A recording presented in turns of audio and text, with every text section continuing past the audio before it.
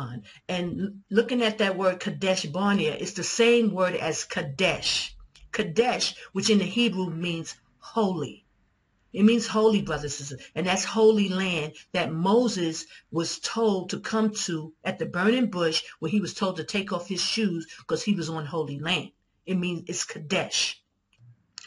Okay, well, let me pause for a minute right here because I want to bring out this is key. Yashaya was telling Moses to take off his shoes because he standing on holy ground. Holy meaning Kadesh, Kadesh or Qasash.